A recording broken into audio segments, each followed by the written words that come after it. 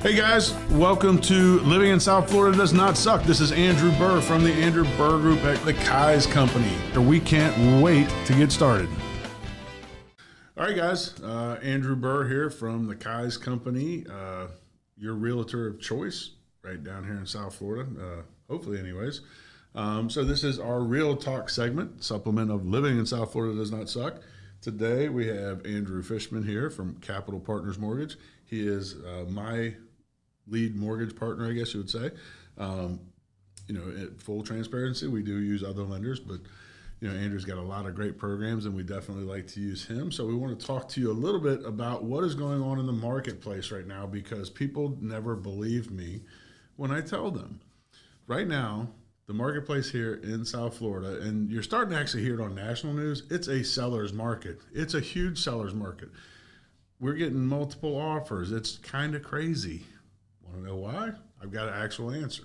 The reason is because an awful lot of people moved during COVID, and they all got these wonderful rates at 3%, 4%, some of them even in the twos. Like, the house I bought in Key Largo, I'm at 2.31% with a VA loan. You think I'm giving that up? No. But that's the problem, because we have so many people that moved and so many people that are sitting on these mortgages. To make a step up now, let's say that you bought the house, freshly married, no kids. In the past couple of years, you've had a kid. You're like, oh my God, we need a bigger house. Da, da, da. Now you have to go to a house that has probably gone up in value a good bit in the past 3 years. Plus, you're going from a 3 or 4% interest rate up to a 6-7% rate. I mean, it's a big jump. So, if you're thinking about selling your house, if you're thinking about moving and you want to sell your house, right now is an amazing time to do so. And we'd love your business, so give me a call.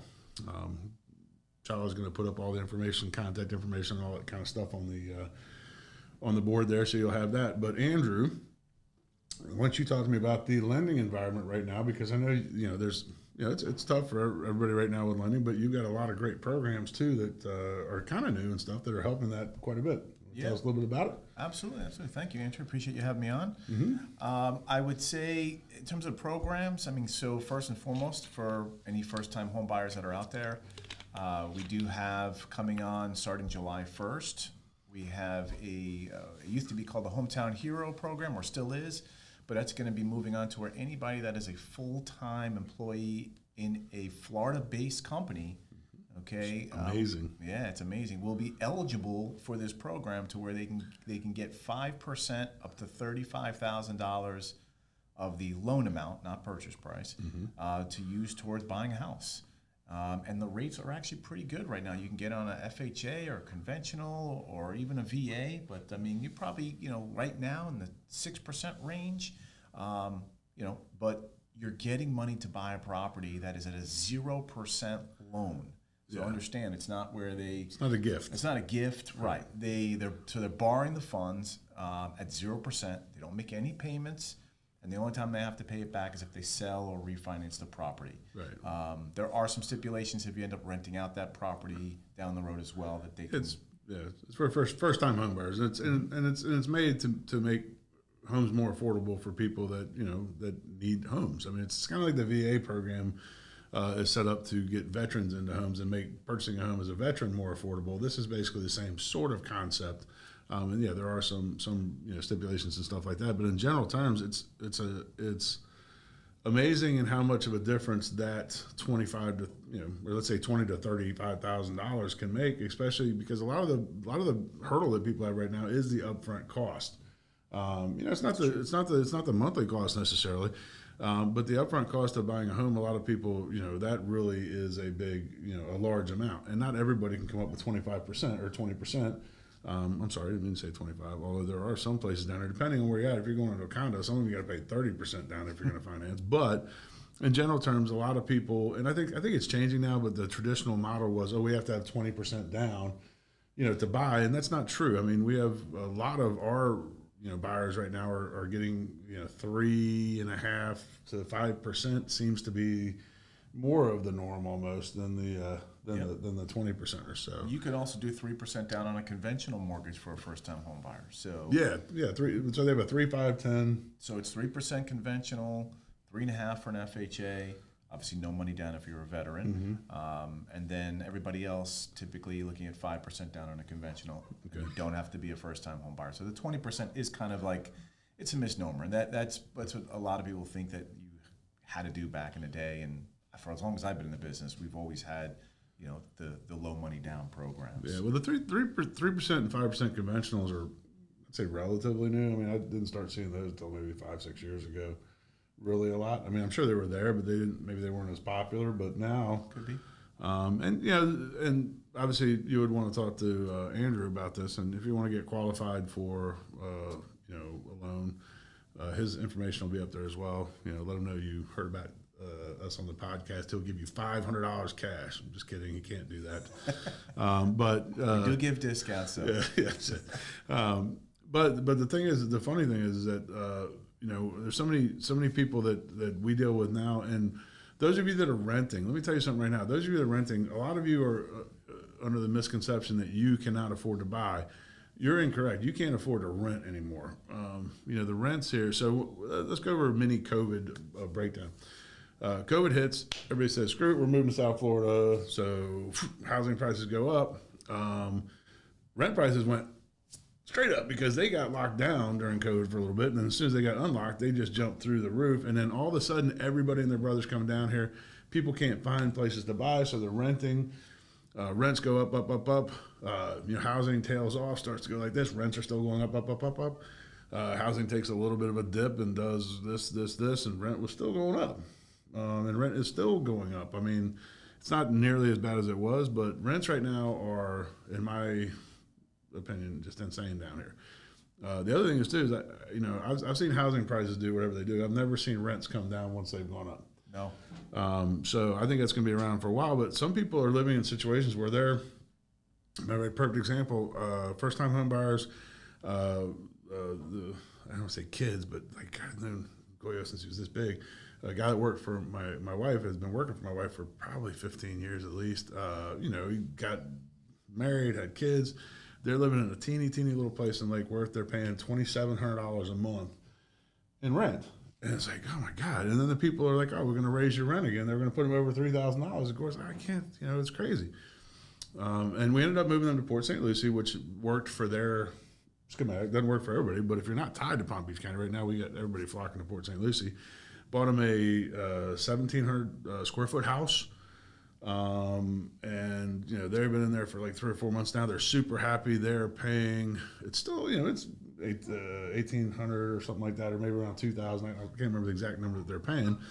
But it's like $1,000 less than they would have been paying in the little teeny place that they had in Lake Worth. So, but there's a lot of people in that situation, and I don't know how to get the messaging out more than doing stuff like this. Like, guys, you're paying a lot of money. I mean, if you look at what you're overpaying compared to what you would pay for a mortgage in the space of a year, I mean, it's tens of thousands of dollars in a lot of cases. It's crazy. So, well, you have more to add to that than just that. Think about this: you're paying 100% interest.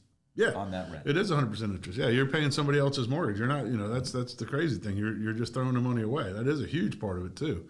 You worry about paying a 6% interest rate or even a 7% interest rate. Like you said, you're paying 100% interest if you're renting. Yep. And we have a lot of programs, and Andrew can take you, like, if you are wanting to get out of renting and you just don't know how, have a conversation with him. He's either going to tell you, no, you know what, you really don't have a chance, which I don't know of any. There are people, unfortunately, that are in that situation, but it's not that many. But for the most part, say, here's a roadmap of how to get out of that. Or he might say, you know what, you're very close. This is all you need. He actually has, do you have that program where the renters can improve their credit score by paying their rent on time or something like Absolutely. that? Absolutely. That's crazy, right? Yeah, that's awesome. They could, it's like Rent Boost. Mm-hmm. And basically what happens is that when they sign up, their rent would get put onto their credit report, mm-hmm. and it becomes a trade line. And, even if they had it in the past, so they were renting someplace, they can get a history of it, add it on there, and it should either, not right away, but in a couple months to a year, mm-hmm. you could see your credit go up dramatically. Yeah. If you'd have very little credit or, not a strong history of credit. Yeah, and then there's also some other stuff that is fairly new to me, anyways. I'm sure it's been going on for a while, but there's a lot of times where, let's say that you're looking to purchase and you're at, I don't know, and I'm gonna use a bottom level number. No, I'm gonna use a mid level number. Let's say you're at 650, but if you get to 675, you're gonna get a better rate. True. It's I don't know where that jumps. Yeah, no, you're right. It's so they're tiers. So you go, like in the tier you were talking about, 640 to 659, and then it goes to 660 to 679, right, 680 and up. So. Perfect. So let's say that you're 7 points off or 6 points off of that next better rate.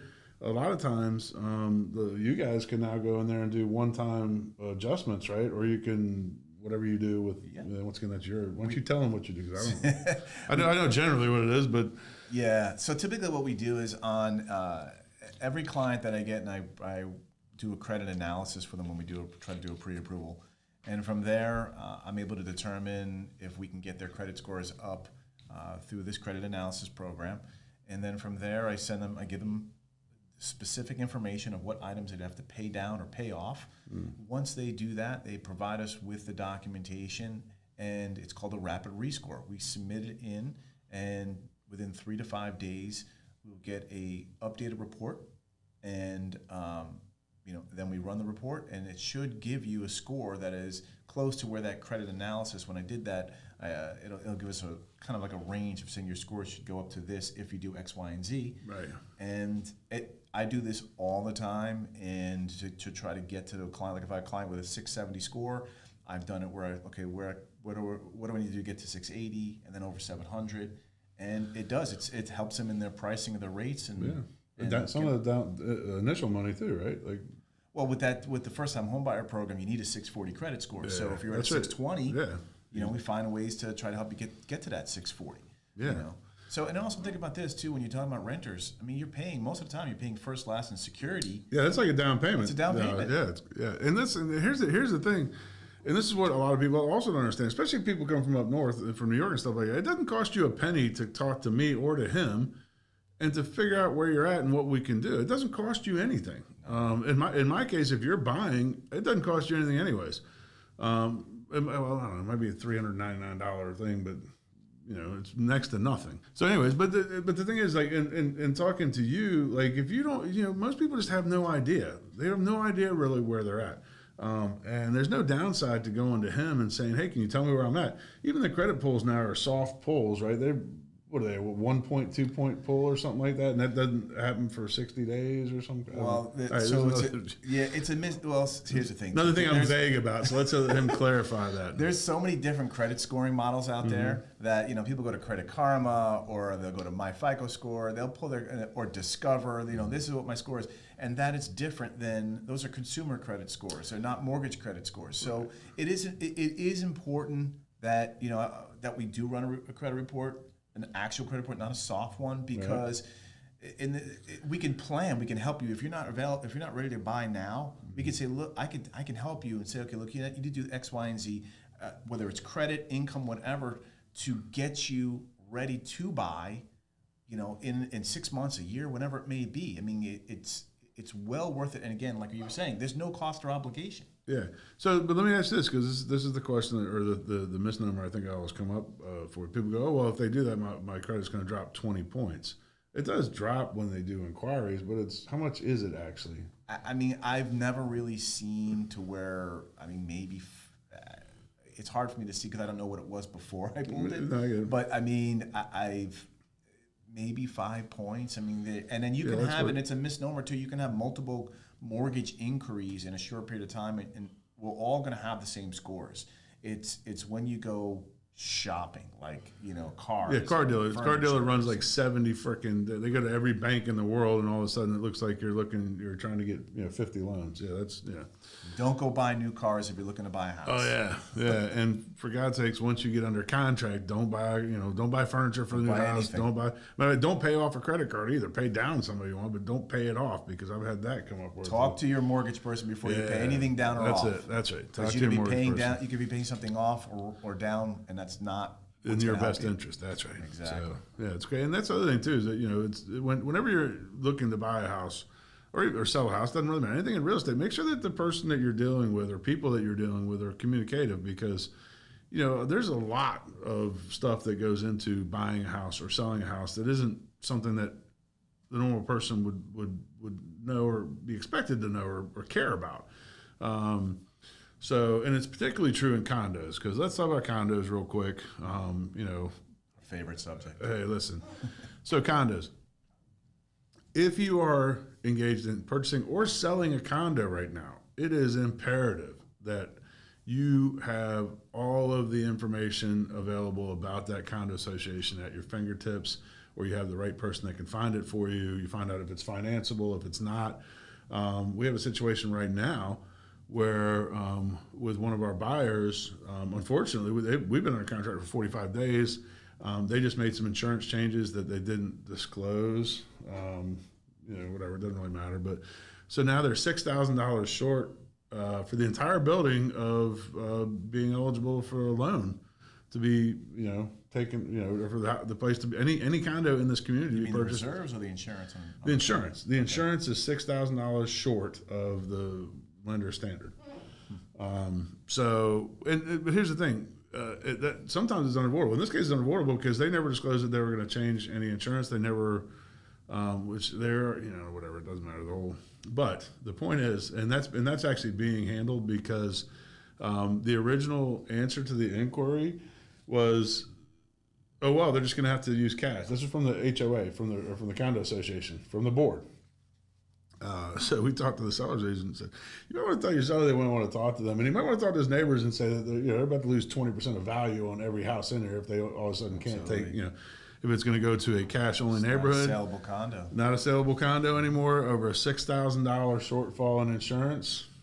It's kind of crazy, but anyway, so condos are very, very tough right now, and you want to have all the information you can have going in. With the new recertifications and stuff like that, there's a lot of different rules, and the insurances really are what's mucking it up the most from what we can see, because the insurance standards seem to change, I'm going to say weekly, but pretty often here lately on what's insurable, what's not, what the insurance levels are. It really is. We have what I call insurance-ageddon going down here, because there's like an Armageddon on insurance. Well, it is terrible. Whether you're single family home, and there is that. There's a negative, right? Right now we're having insurance issues, and nobody seems to be too worried about really buckling down and fixing the problem. So we'll see what happens.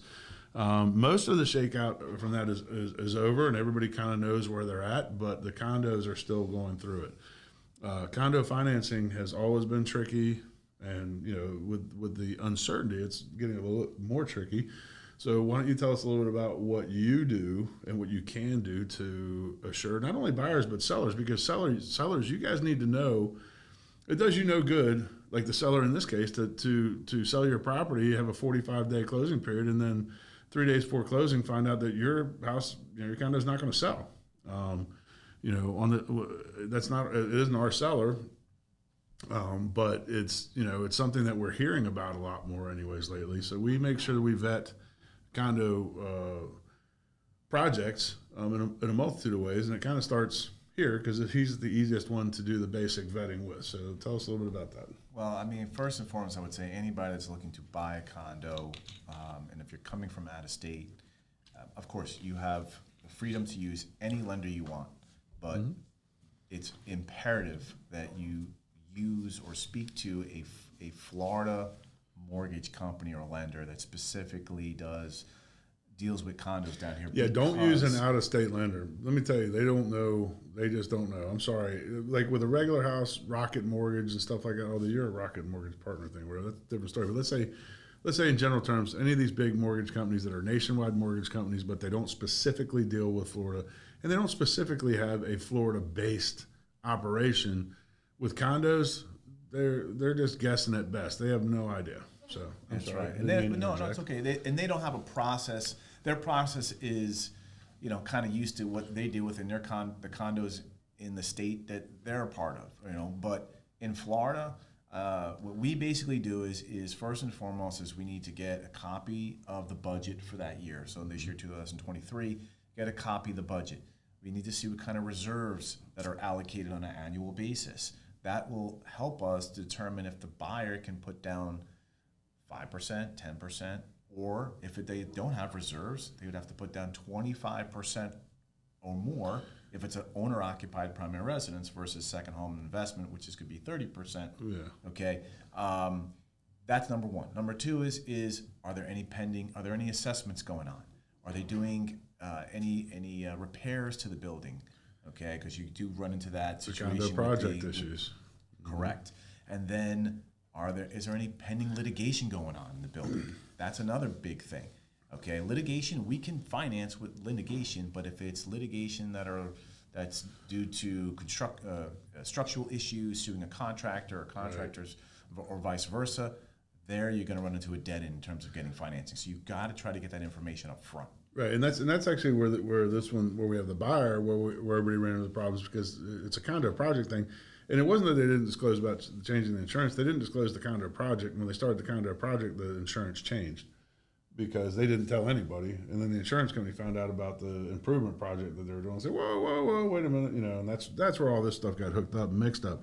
So yeah, that is huge, and the fact that the lender, or at least some lenders, and it's not all lenders for sure, let's say our lender, Andrew Fishman, can do that for you. That really saves everybody a lot of hassle. And the worst thing for me that I could ever do is take somebody out, they fall in love with the property, and we can't buy it for them because of something like this. I mean, that's it does nobody any good. It's worse than worthless. It's counterproductive, and then everybody's upset about it, and that's not the business we're in. So we want to make sure that we're going in with the correct information, setting the expectation correctly, for our purchaser, and that's a huge part of it. We do things too where you would give us. I always recommend my agents, and send me the address of the property or the building. Let me see what kind of due diligence I can do up front. Yeah, and that goes for sellers as well as buyers. If you're a listing agent or a buyer's agent, this is great because you can know if the condo is already approved. If it's not, if it's on an unavailable list, which means you can't get financing on it. Yep. So these type of things up front when you're speaking with either client or seller. And some of these condos, like the one I just listed a place down in West Palm here. It's a 55 and older. They have their own mandated rules. The 30% rule in the condo. Also, it isn't because they don't have reserves. They have huge reserves. It isn't because they have great reserves, but they're like on the other end of the spectrum where the board there has decided we're going to make sure we're super flush. We don't have any issues. You could buy a place cash in there. You still have to prove that you make X amount of dollars a year and all these sort of things, and they're super tight on it. Requirements too. They have some of them on these condos. Oh no, they this one does the median average of Florida, which they're saying is 693 right now, which I think that's whatever. I have ones with an income where you have to show income on certain condos. You have to show income, even if you buy it cash, you still have to show income. So listen, if you're somebody that really likes and it's important to you, and you get that little cocoon feeling, if people are really on top and like really on top of all that stuff, it's great. Their reserves are like insane. They've got 8 years worth of full reserves, and that's including capital project. Now you'll never get an assessment there, which is awesome. Which that's a whole other thing we got talk about when you talk about condos. You want to make sure you know the roof age and things like that, because next thing you know, you get in there and you're there for a year, and all of a sudden they go, oh well, we're now we got to do the roofs, and there's going to be an assessment because we don't have enough reserves.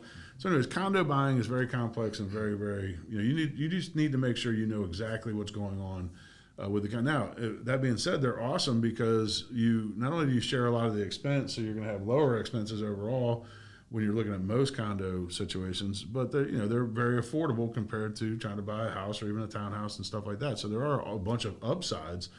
If you want to live on the beach, condos, unless you're a multi-millionaire, condos is the only way you're going to do it. And there's condos out there where you can still live on the beach for $500,000. They're starting to get more few and far between, but that's the only way you're going to do it if you actually want to live on the beach. That's true. So it's not that they're I'm saying don't buy condos. There's still a lot of great reasons to buy them. Just make sure you're doing your homework and you know what's going on with that facility. And once again, same thing with sellers. Because the last thing we want to do is have our sellers sell their condo, expect that it's going to close, everything's going great, and then all of a sudden, a week or so before closing, we go, this is happening. And it's always a week or so before closing. I'm not saying that everybody puts everything to the side until they really have to get to it, but it's kind of like the way it works in this business sometimes. So we want to make sure that our expectation is set correctly for our customers, whether you're buying or selling. And right here is the first sort of line of vetting that we have on that. We could talk about this all day long, obviously. And listen, I think this is going to become sort of a regular episodic thing because, I do get a lot of questions about it. The podcast is really more about living in South Florida and not about real estate. But those people that do have questions about real estate, they have them for a reason, right? And, getting the information out to you is part of my job as well as a realtor.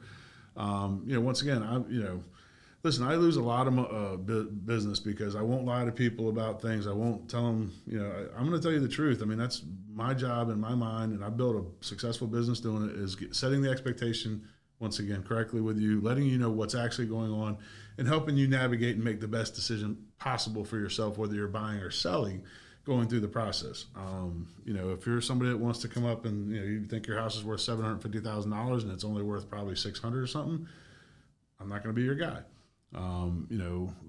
If there's, I don't know, there's a lot of different reasons, but anyways, we're going to keep coming out and telling you this stuff. We'll probably do it monthly. I think that's, keep everybody updated and whatnot. If you have specific questions, Chala again is going to have the, questions thing, whatever she's going to make up for that. Send them in to us. We'll get to them on our next podcast. If it's an urgent question, you can obviously call me direct or call Andrew direct. His information will be there. My information will be there. And we look forward to seeing you here in South Florida soon.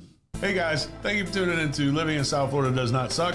Please do subscribe with the notification bell on. If you liked today's guest, you can also get more information about them right here. Like magic, it will appear.